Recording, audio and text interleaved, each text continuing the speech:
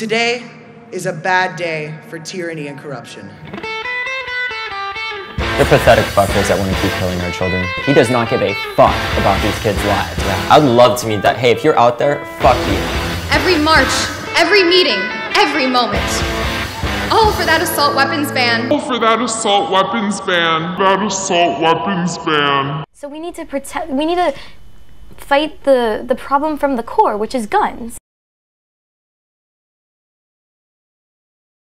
For the first time, the corrupt aren't controlling our story. They want to be back on top unquestioned in their corruption. It is our job to make sure that we call them up and force them out of the shadows of corruption and into the light of justice. We are. The corrupt aren't manipulating the facts. We know the truth.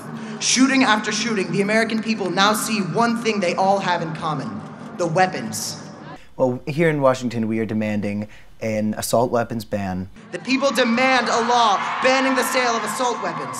Stand for us or beware, the voters are coming. We are demanding the prohibition of sales of high-capacity magazines. When they give us that inch, that bump stock ban, we will take a mile. We will take a mile. We are not here for breadcrumbs, we are here for real change. And pointed that his administration banned bump stocks. They enacted the Stop School Violence Act, which authorized grants to increase school safety, and some actions to improve background check records. Do all of you consider that progress?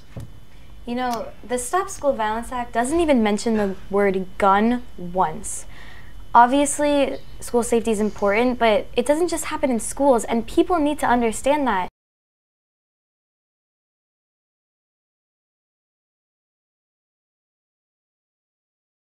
It's a public safety issue, not a school safety issue. So we need to fight the problem from the core, which is guns. That bill, the silent rhetoric behind it is that since the government will never agree on anything, let's pass something very easy and simple that everyone can get behind. But that's because it doesn't do anything.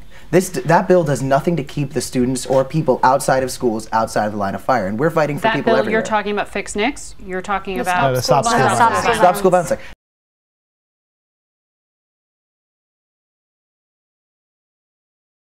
You're talking about Fix NICS? You're talking about Stop School Violence Act. This isn't just in schools. We met with people from communities who are frightened to leave their houses and who have woken up to the sound of gunshots very frequently. This is everywhere.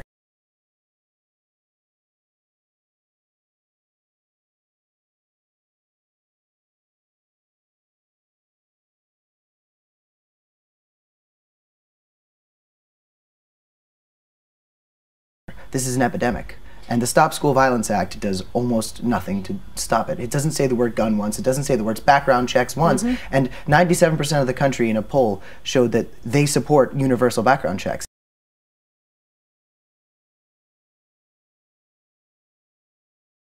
And 97% of the country in a poll showed that they support universal background checks. Anyone who doesn't, I don't understand that. Al Gore was defeated. A defeat President Clinton sorely conceded was because of you, the members of the NRA. You got to give it to them. They've done a good job. They probably had more to do with anyone else in the fact we didn't win the House this time. And they hurt Al Gore. The NRA beat him in Arkansas. The NRA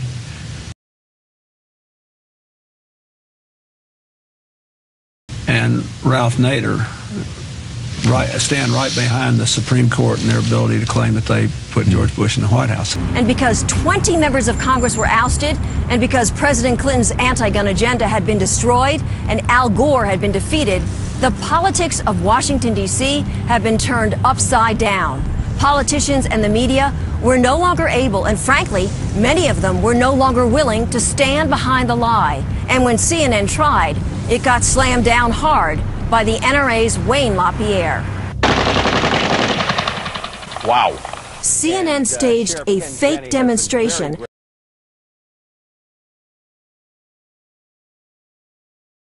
with Broward County, Florida's Sheriff Ken Jenney using an AK-47 machine gun, claiming it was on the list of banned semi-autos. That's right. It's an old Chinese AK-47 that has been banned. And that is one of the banned weapons, the 19 currently banned weapons. Now this is automatic. Wow. Not true. Machine guns have effectively been banned by the National Firearms Act of 1934. But this demonstration wasn't about facts. It was about convincing viewers to keep the 1994 ban on the books. A pretty powerful demonstration of the firepower of these weapons. No doubt it puts it in perspective. Our John Zarella, great report. But CNN didn't get away with it. Within hours, the NRA's Wayne LaPierre exposed CNN's lies for what they were. Your reporter faked that story yesterday. It deliberately misread the viewer. There's no way it could be true, and I challenge CNN to defend it. Well, we're not going to continue this interview because our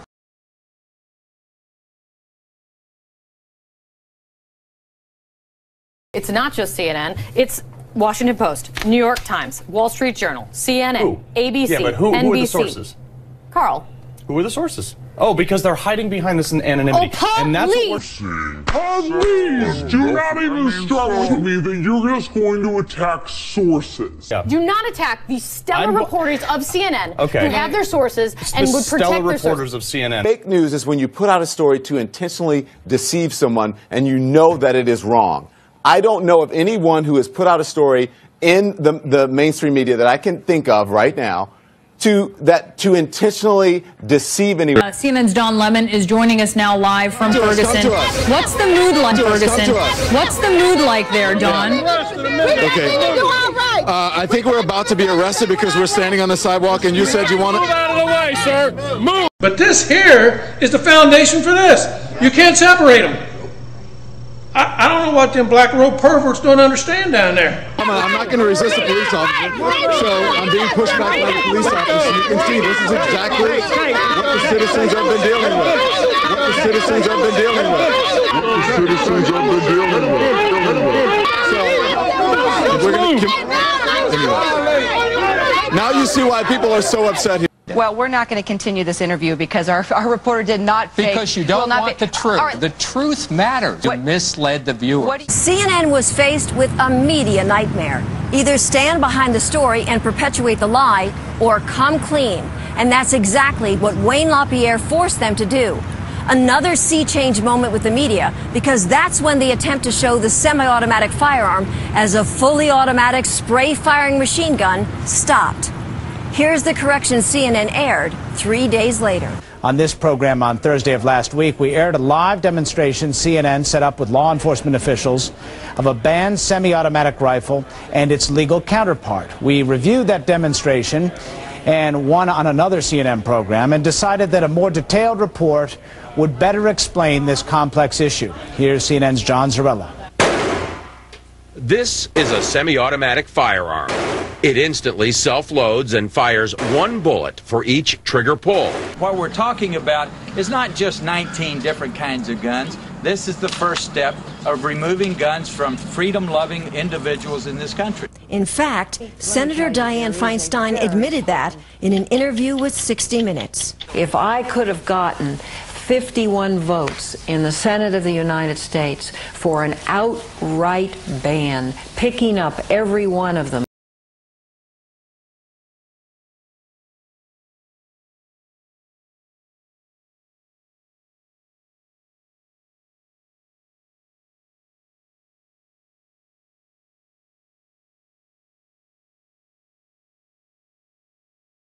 for an outright ban, picking up every one of them, Mr. and Mrs. America, turn them all in, I would have done it. I could not do that.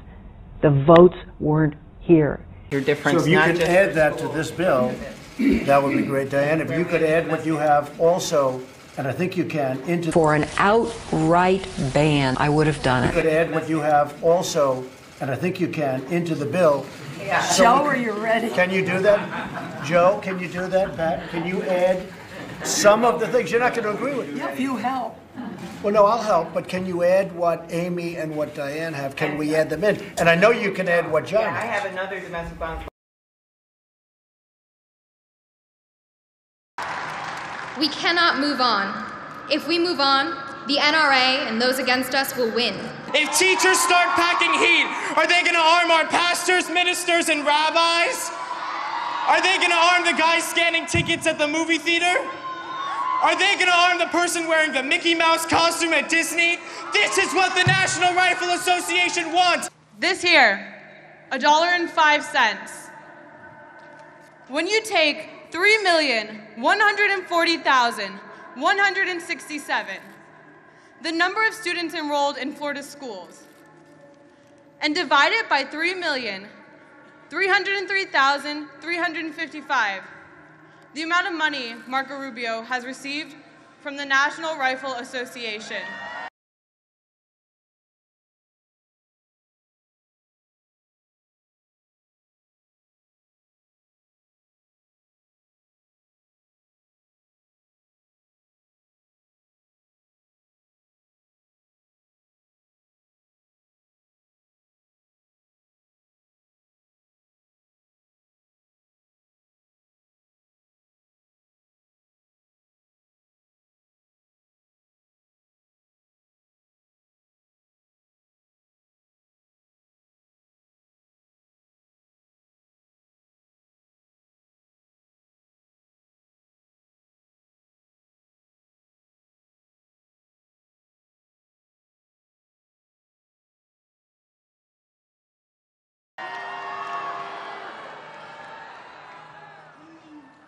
It comes out to $1.05. Is that all we're worth to these politicians? $1.05? It's going to take some will. So let me ask, is there a will to keep weapons of war off our streets? Is there a will to break the stranglehold of the NRA? Is there a will to bring morality to this country's politics? Then stand up, speak up, register to vote. If we sustain our efforts, if we keep our heads unbowed, who can stop us? If we march today, canvass tomorrow, and vote 227 days from now, we will make this a turning point for our country. And we, the new diverse, inclusive, and compassionate face of America, will lead this country once again down the path of righteousness. Thank you. Your old ass parents like, I don't know how to send an iMessage, and you're just like, give me the fucking phone, and you take it and you're like, okay, let me handle it, and you get it done in 1 second. Sadly, that's what we have to do with our government, because our parents don't know how to use a fucking democracy, so we have to. And a guard. With Rick Scott, it's like, when I get elected to Senate, we're not gonna let that fucking happen, and you guys better not either. Oh, it's absolutely opportunistic. He does not give a fuck about these kids' lives at all. It's also been great advertising for me, in terms of acting, because I don't give a shit what people say about me, but they've quadrupled my Twitter following, and they've done a great job of that. Oh, it's absolutely opportunistic. He does not give a fuck about these kids' lives.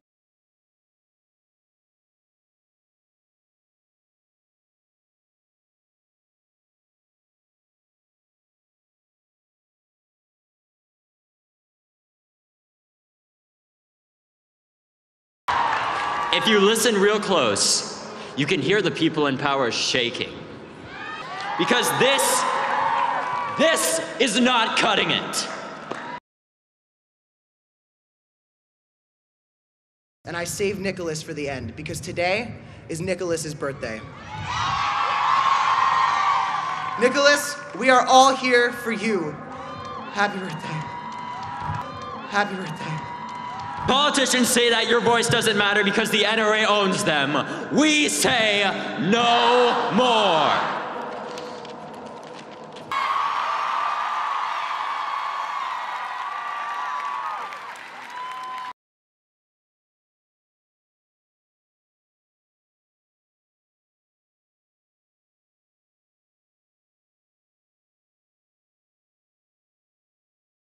My name is Trevon Bosley, and I'm here with the brave youth leaders of St. Sabina, and I'm here to speak on behalf of Chicago's youth who are surrounded and affected by gun violence every day. I must add, though, Chicago's violence epidemic didn't start overnight. It was caused by many problems that we are still not dealing with to this day. When you have a city that feels it's more important to help pay for a college and sports complex rather than fund schools and impoverished communities, you have gun violence. When you have a city that feels we need more divvy bikes in downtown Chicago for tourists rather than more funding for workforce programs that get guys off the streets real jobs, you have gun violence. When you have an Illinois state governor, Bruce Rauner, who feels that funding anti-violence programs is, I quote, non-essential spending, you have gun violence. When you have elected officials who feel that getting a few extra dollars from the NRA is more important than their actual constituents, you have gun violence.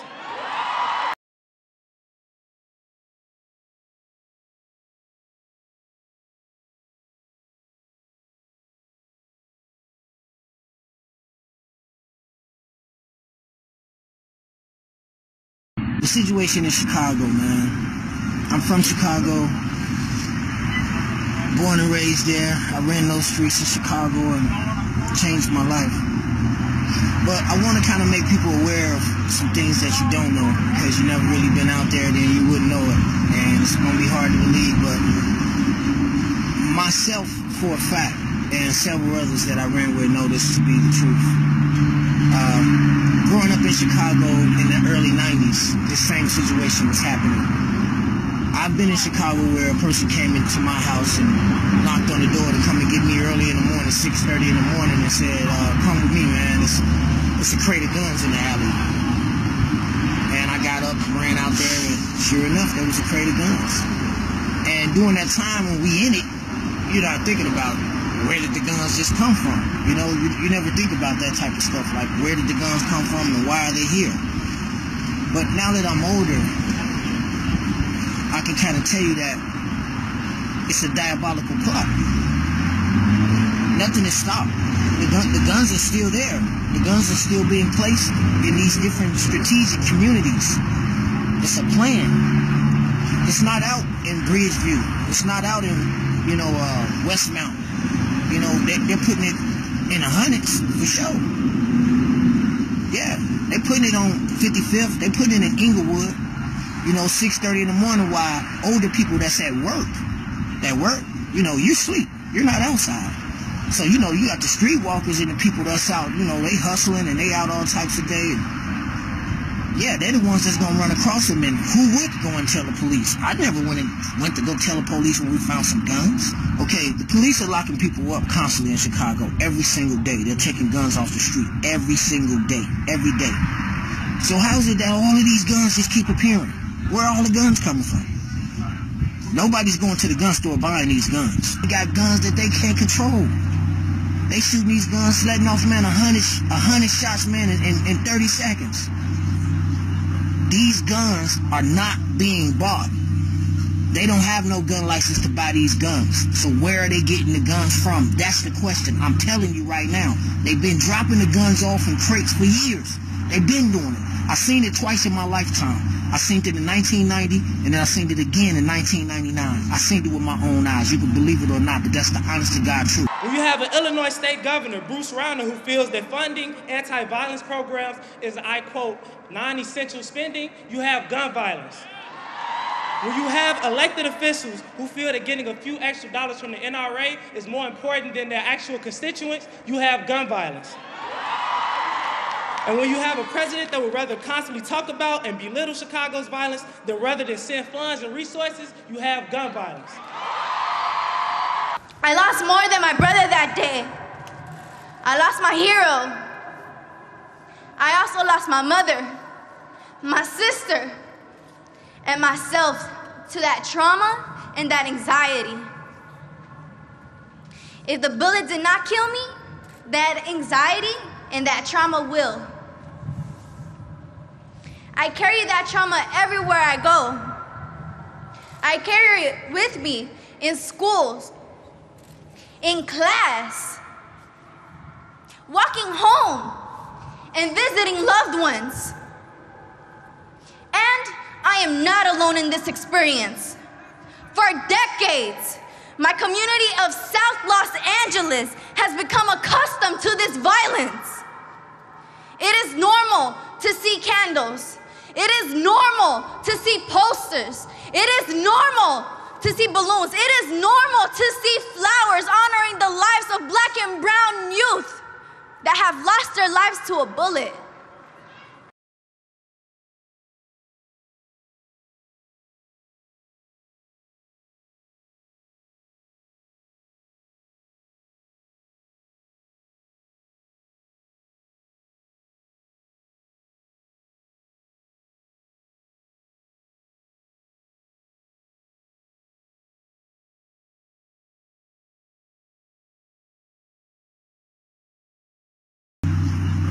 these guns are not being bought. They don't have no gun license to buy these guns. Well, here in Washington, we are demanding an assault weapons ban. We are demanding the prohibition of sales of high-capacity magazines. And we are demanding universal background checks. So how is it that all of these guns just keep appearing? Where are all the guns coming from? Nobody's going to the gun store buying these guns. The young survivors were at the center of much of the attention, but there were plenty of celebrities on hand at the marches as well, lending their names, voices, and checkbooks to the cause. Stars from Ariana Grande to George Clooney to Paul McCartney getting involved. Come together around children.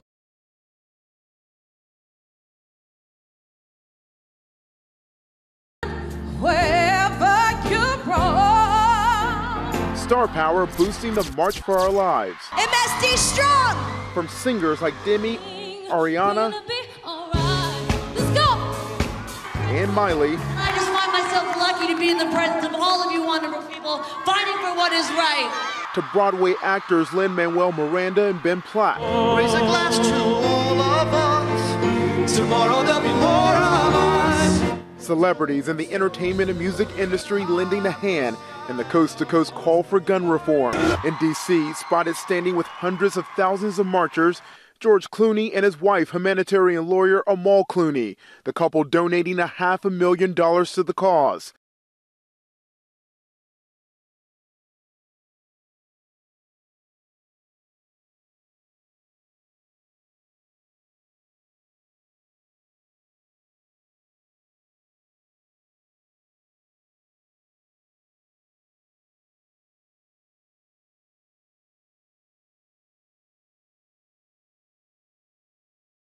George Clooney and his wife, humanitarian lawyer Amal Clooney, the couple donating $500,000 to the cause. And in New York, Paul McCartney honoring John Lennon. One of my best friends was killed in gun violence right around here. The march is not the climax of this movement, it is the beginning. It is the springboard off of which my generation and all who stand with us will jump into a safer future. Today is a bad day for tyranny and corruption. And if you think today is good, just wait for tomorrow. I used to know what tomorrow looked like before the world split in two.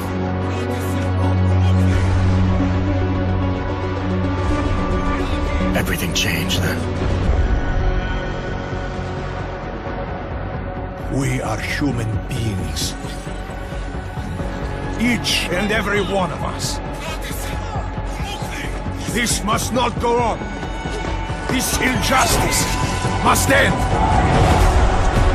An increase in the number of terrorist attacks highlights the danger posed by augmented citizens.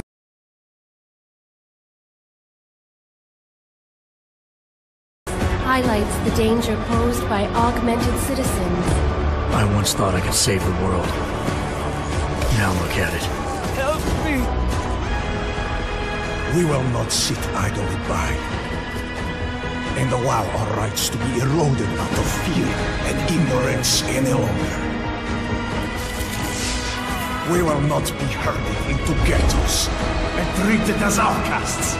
We will stop at nothing. The world is different now. The old rules no longer apply.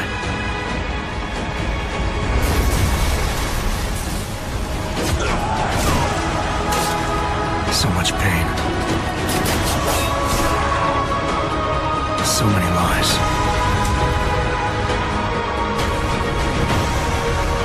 Their darkness must end. Again, these are common sense bills. No one is taking away anyone's constitutional right to own a firearm. No one is taking away anyone's constitutional right to own a firearm. And if those elected to represent us won't do what's right to keep us safe, then we're going to be too loud for them to ignore.